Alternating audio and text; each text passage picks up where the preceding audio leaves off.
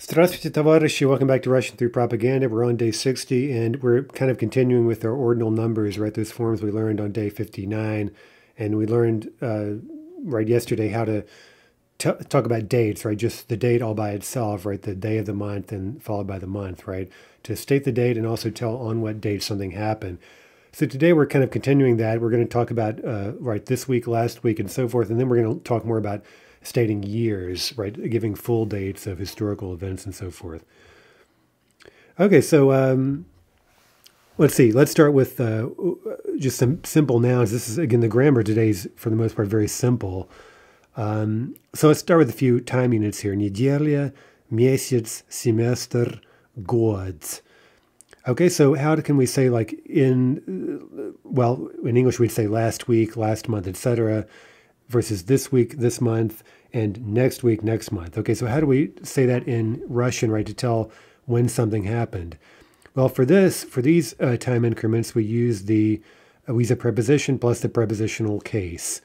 So this is fairly, again, it makes perfect sense logically, right? As long as you remember that неделя is a non-noun. We've learned that before, right? Неделя, for whatever reason, is a non-noun. And so we get three phrases here. На прошлой неделе, literally on last week, or last week. На этой неделе, on this week, or на следующей неделе, right? On the following week or on next week. Okay, for the other time increments here, we're using в, right? So we're saying literally in. В прошлом месяце, в этом месяце, в следующем месяце, семестр, also в прошлом семестре, в этом семестре, в следующем семестре. Год, now here we remember that год is one of those masculine nouns that takes a stressed oo in the prepositional, right? So you might want to circle that. Again, there's no way we would know that. It's just an exception we have to keep in mind. And this is one of the most common examples of that kind of noun. В прошлом году, в этом году, в следующем году. Okay, so that's very simple there. I think we've probably seen that before, and there are a few questions in the book you can practice answering to use those expressions. Okay, more importantly today, let's talk about in what year, right? So now we're giving, well, later we'll give a full date. For now, let's just keep it simple and talk about in what year something happened, right? Year only.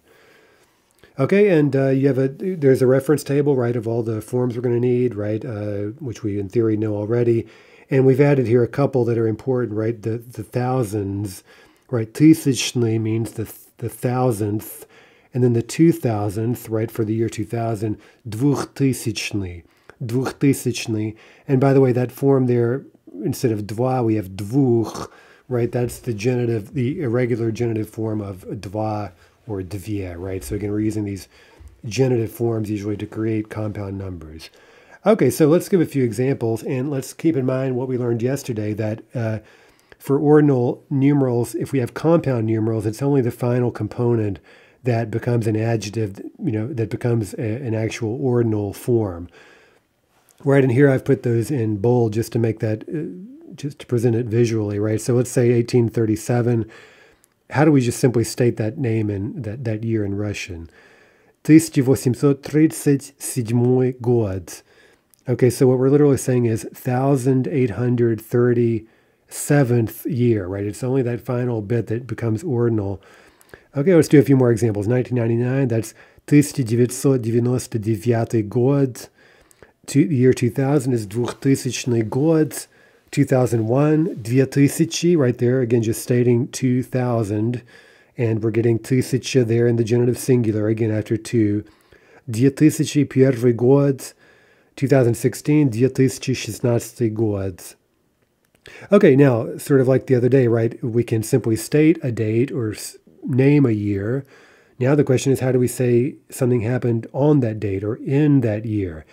And for years, we see, again, this is very logically, right? Kind of like in English, something happened in the year 2000 or whatever. Well, in Russian, we get v plus the prepositional case, right? But again, since it's only the final element that's becoming ordinal and is showing the case difference, right? Because, again, keep in mind that final adjective, the ordinal number, right, like седьмой, it's actually modifying год, right? So if we say something happened in such and such year, right, in the year, well, in Russian we end up with в году, right? And then the adjective modifying году has to also show prepositional. So we end up with, again, в 1837 году. Note again that only the form in bold there is changing. Okay, so в 1999 году, в 2000 году, в 2001 году, в 2016 году. Okay, as you can probably tell already, these can become a bit of a mouthful, right? So with these long compound numbers, it takes some practice to really learn how to spit them out quickly, right? It's not easy, but it just takes practice. Again, thankfully, the grammar here isn't particularly difficult. Okay, so let's give some examples with our beloved Pushkin. So Pushkin died in 1837. Pushkin умер в... Okay, now we want to say in what year this happened. В 1837 году. Let's say the war ended in 1945. Война закончилась в 1945 году. In the fifth year, right? The 45th year, and that fifth year is what's changing in Russian. Okay, let's... today we'll get a chance to get a little overview of some important events in Russian history. Right? By the way, с Новым годом, right? An old poster here or a postcard, I don't know what that is, from 1939. Right? This is Новый год в 1939 году, right? This is the New Year celebration in literally 1939th year, right? Девятом году. Okay, let's read out a few important events here in the year in which they occurred. So Nicholas II signed the October Manifesto in 1905. This was after the first uprising, right, and which forced Nicholas to make certain concessions and kind of create more of a semblance of a constitutional monarchy, even though he wasn't so much into the whole constitutional part of the equation, right? So he sort of started backsliding on a lot of these things. And I've heard a lot of historians argue that if he had had more sense, and and this is true of so much of Russian history, right, in the modern period, right, throughout the 19th century, that if the government had loosened things up a little bit, it would have allowed people to vent a lot of steam, right? It was so oppressive, and especially in these final years of the rule of Nicholas the Second, right? That and it ended up costing him, of course, and it led to something much more extreme than might necessarily have been the case otherwise. Okay, anyway, lots to think about with Russian history. I don't mean to simplify it here, but let's just state this fact.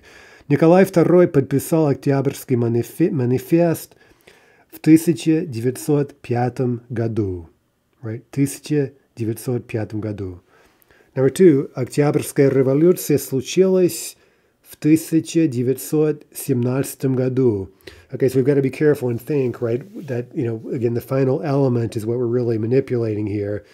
See, the October Revolution took place in 1917. We say в 1900, right, in 1900, and now 17. That's going to be the final component, 17 году.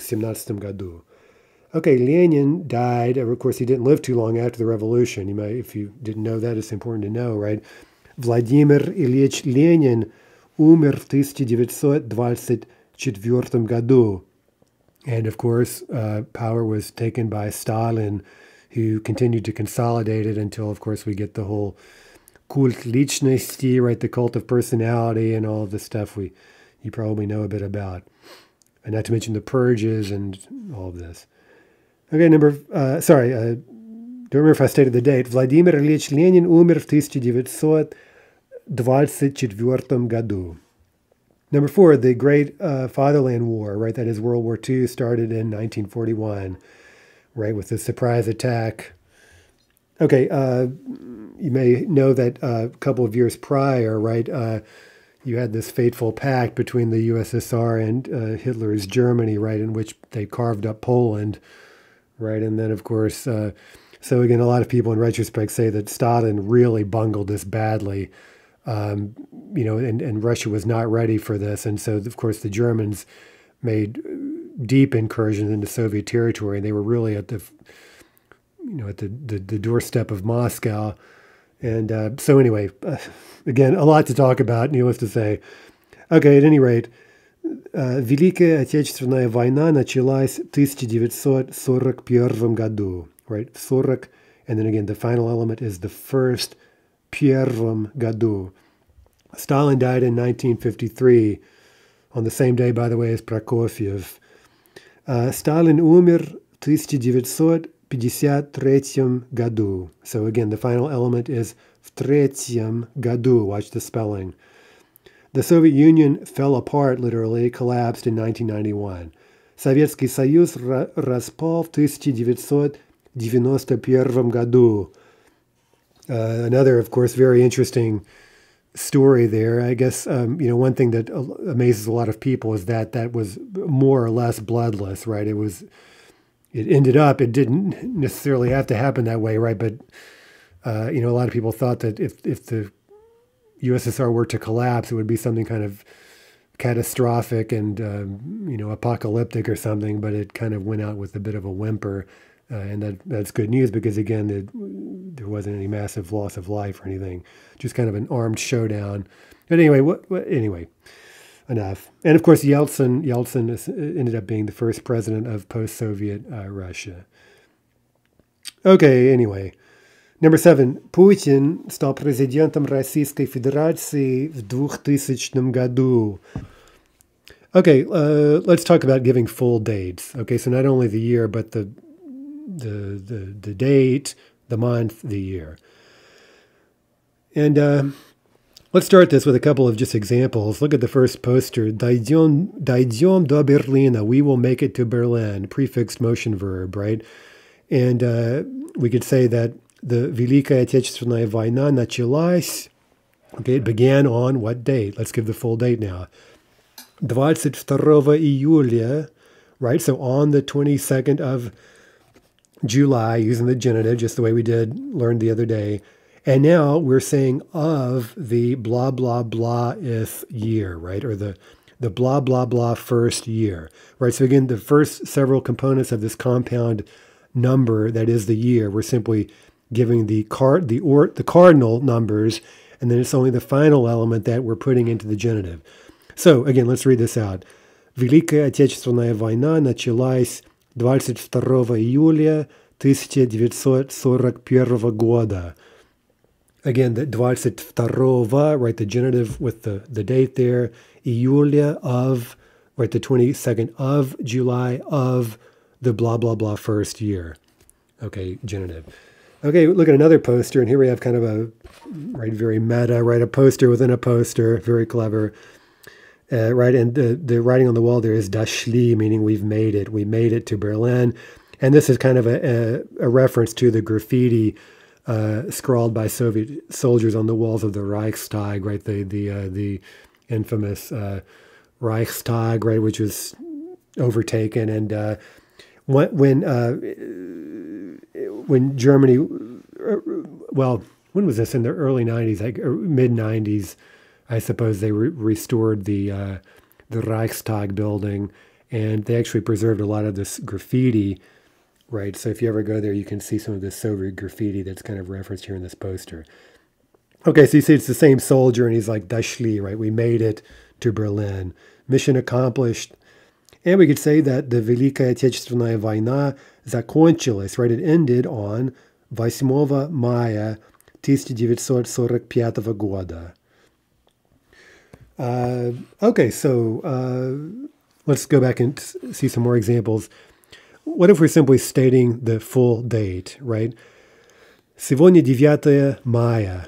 Okay, so as we know already, right, today is the 9th of May, and then we're saying of the blah, blah, blah 5th year, right, which makes perfect sense, right? So genitive, right? Сегодня 9 мая 1945 года.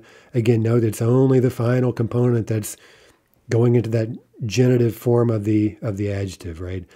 Now, if you want to tell on what date, then we're getting the genitive, right? Just the way we saw yesterday, except now instead of simply giving the date, we're giving the full date, including the year, right? So, война закончилась 9 мая, right, on the 9th of May, genitive of time, we could say, 1945 года, right? That's the 9th of May of the year, right, 945.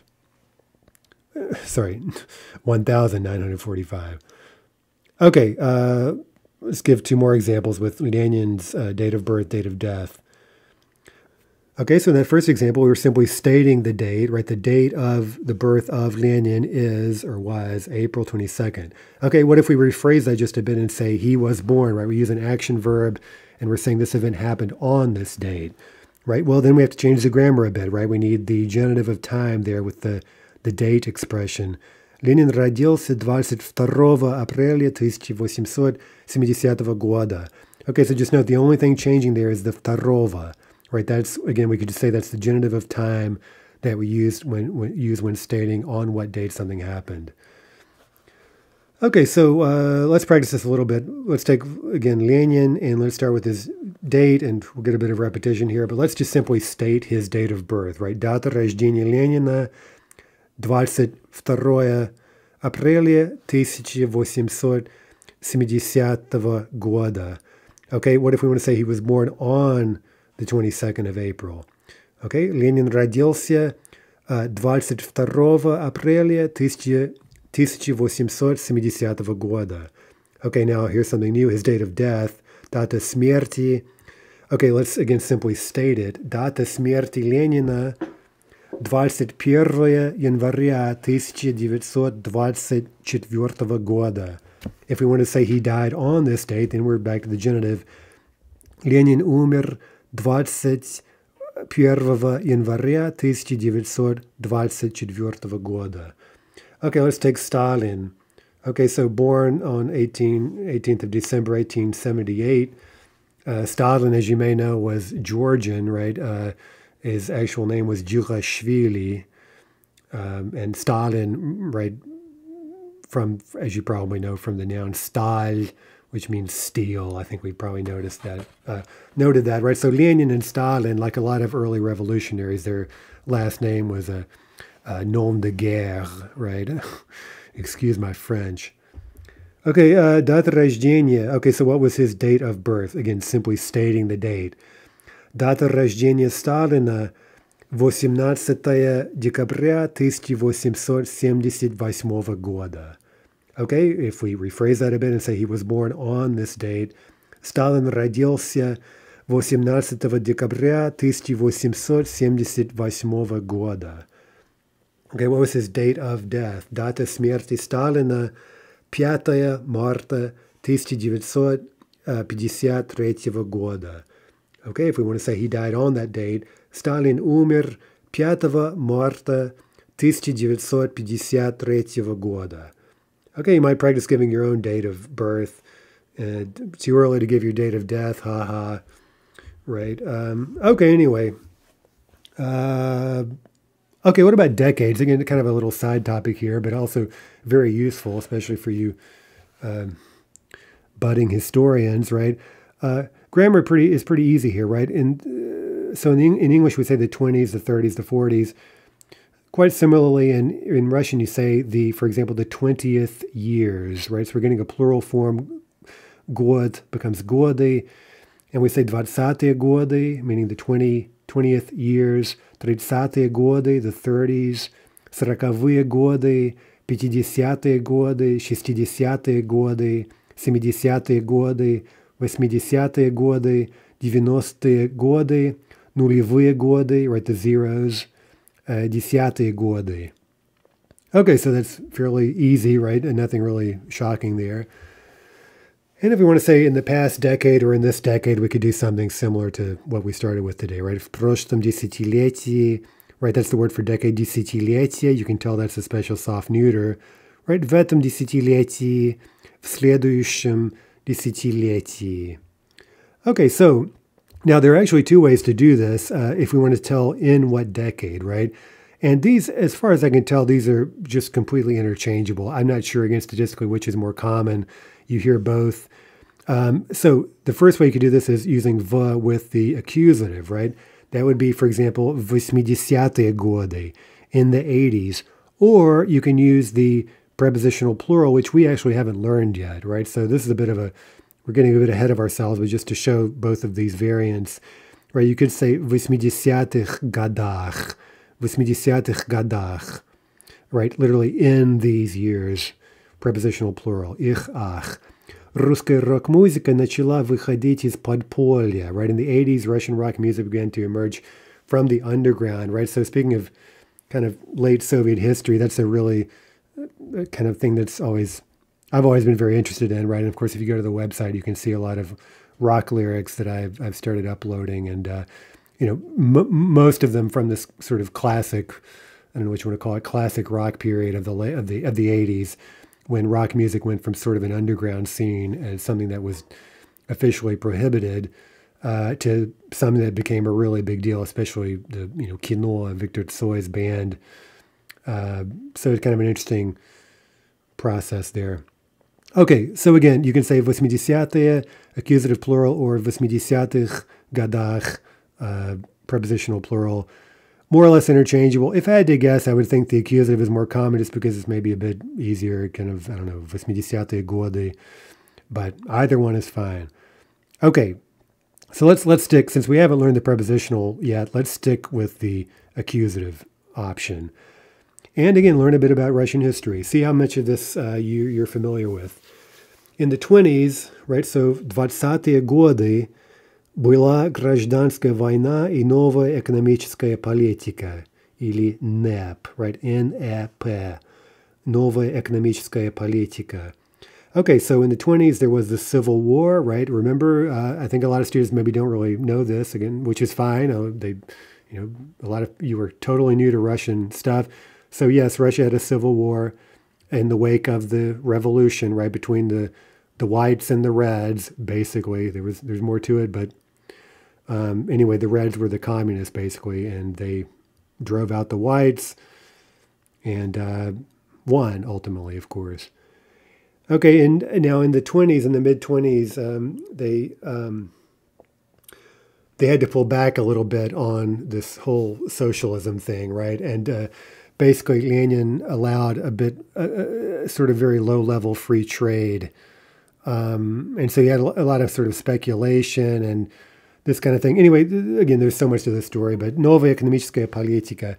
If you want a taste of that whole time period, this kind of freewheeling, early Soviet period under NEP, watch the movie 12 стульев, The 12 Chairs, which I think I've mentioned before. It's a really funny movie. It's based on this kind of picaresque novel, which itself is very popular, but then it in turn gave rise to two screen versions of this movie, right, in Soviet cinema, both of which are great. I prefer the second one personally, but they're both really great and very funny. Okay, anyway, in the 30s, 30-е годы была коллективизация и большой террор. Okay, so collectivization and the Great Terror, that was the first big wave of repressions under Stalin. And so, again, a lot to talk about. We'll talk about that quite a bit at the end of this book when we read Akhmatova. We'll talk a bit about what was going on there. Okay, in the 40s, right? 40-е годы шла Великая Отечественная война, right? So in the 40s, well, the big event there surely was World War II, Великая Отечественная война. Okay, what about in the 50s? В 50-е годы началась хрущевская оттепель после смерти Сталина в 1953 году.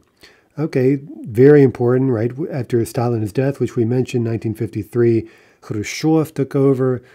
And by the way, you might want to note the way his name is said in Russian, Khrushchev, right? It's not Khrushchev. Again, people in English say this name any number of different ways. It's Khrushchev.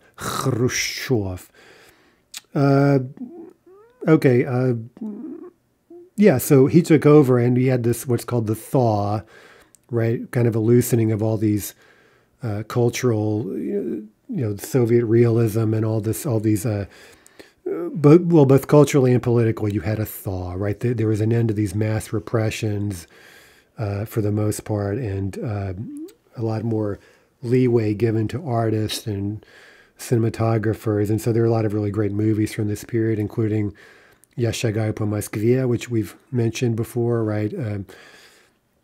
Okay, anyway, in the 60s, в 60-е годы начался период застоя, right? So a period of stagnation began. It's often called период застоя. By the way, you may notice the somewhat unusual stress, начался, right? That's not a typo, right? That's what most Russians would say, I believe, right? The stress on the sia, somewhat unpredictable.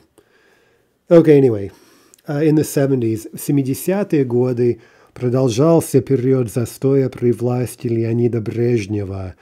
Okay, so this long period of just general stagnation, again, after the kind of fresh start under Khrushchev, kind of an exciting period, you had this kind of prolonged period more of, general stagnation, which continued and got worse under Brezhnev. Okay, in the 80s, в 80-е годы начался период перестройки при власти Михаила Горбачева. Okay, Gorbachev, right? Again, note how his name is actually spelled and pronounced in Russian. And you've probably heard this term perestroika, which means literally a rebuilding or, a reorganization or whatever. Perestroika. In the 90s, в 90-е годы было много преступностей после распада СССР. Поэтому в России часто говорят о них как о лихих 90-х. So there was a lot of crime after the collapse of the Soviet Union. Therefore, in Russia, they often speak of them, meaning of the 90s, as about the wild 90s. That's kind of a tricky grammatical construction. We'd say in English, that Russians often refer to the 90s as the лихие 90-е, which means something like the wild, the crazy 90s. Okay, so again, I'm painting with a broad brush here for the sake of this exercise, but I think that's a fairly safe general assessment of the 90s. It explains a lot of, more recent Russian politics. If you want to get a quick taste of the 90s, the first movie that comes to mind, and it's kind of a cult favorite and kind of it's kind of a action pick. I can't, claim that it's just completely historically accurate or whatever, but it definitely gets at this kind of, mafia activity, right? A lot of crime, a lot of disorder, and just general decay. So the movie is Brat, which was filmed in Petersburg. I think that was made in like 97 or something, if memory serves. That was a few years before I first got to Petersburg in 2000. And I can tell you that when I got there, Petersburg still looked like it did when the movie Brat was filmed. So when I think back to the first, my first experiences of Petersburg, I kind of like watching Brat because it kind of takes me back to those days. And speaking of nostalgia, right? I mean, things in Russia now are so much better. It's generally so much more fun to be there than it used to be. Again, if we take a lot of these kind of superficial consumerist type things, right? Food, restaurants, just kind of the cultural scene and things like this. But, it's hard not to be kind of nostalgic for the grimy, moody kind of atmosphere that I encountered back in 2000. And of course, I had a lot of very good times back then, right? Good friends and this and that. So I guess that's the way life works, right? You glamorize the past and you're nostalgic for it, and you think about the good times, and you right, forget the bad times. And that's true of the year 2000, and also, I suppose, of the entire Soviet period, the way a lot of Russians think about it and talk about it. Who can blame them, right? Okay, what about centuries? Okay, this is fairly easy, just very straightforward. The 18th century, the 19th century, we're just using ordinals, right? 18 век, 19 век, 20 век, and now 21 век. So we can say in the 20th century. Well, that's very straightforward. В plus the prepositional. So в 20 веке были две мировые войны. Okay, so that's very straightforward there. Okay, one more little item here. I think we've seen this a couple of times already. In fact, I know we saw it the other day. The word ras means a time, right? Like a time you did something. Uh, so we practiced that the other day saying, once, twice, 5 times, and so forth, right? Один раз, два раза, три раза, четыре раза, right? Those 2, 3, 4 with the genitive singular. And then 5 and above, we get genitive plural, which for this particular word looks just like the nominative singular. I think I talked about that a little bit. That's an old case form, believe it or not, that you still see in very isolated instances in modern Russian. Okay, so we have here just again a quick rundown of expressions with ras. And today, now that we've learned the ordinals, we can add some very useful expressions. For example, for the first time, в первый раз, во второй раз, в сотый раз, right, for the 100th time, and в последний раз, for the last time, right, последний being a soft adjective. Okay, so let's just look at the two basic instructions. Я смотрел этот фильм 2 раза. I've watched it 2 times, right, twice, 2 раза. And then I'm watching it for the first time. Я смотрю его в первый раз, or во второй раз, for the second time, for the third time, and so forth. Okay, so grammatically, that was fairly easy. But again, using dates comfortably can take some practice. You've got to really get comfortable with spitting out these long numerical forms, right? But again, the good news is that a lot of this grammar is fairly easy to process and it makes perfect sense. Okay, that does it for the first chapter of Book 2. Until next time, до свидания, товарищи, и вперед к новым